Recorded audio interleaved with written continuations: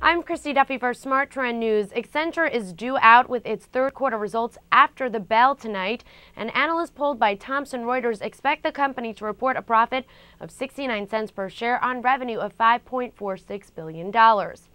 In looking back at Accenture's historical session-to-session performance, we found the issue to typically be an aggressive, longer-term, wider mover between the sessions, following on with more robust, same-direction next-day percentage closing levels in 15 of its last 23 after-hours earnings events.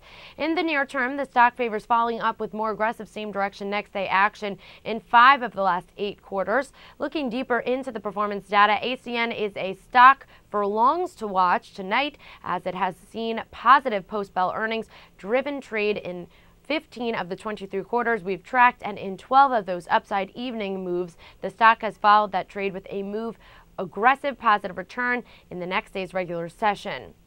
The short side has a more limited data pool, as ACN has only declined 8 times in the after hours following an earnings event.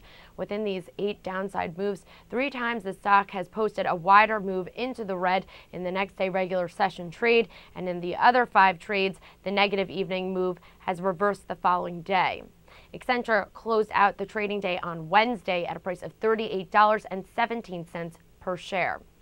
I'm Christy Duffy for Smart Trend News. We will update you later today after the closing bell on Thursday on what Accenture yields in earnings for the quarter. You can also check out more on the stock on our website, and that's tradethetrend.com.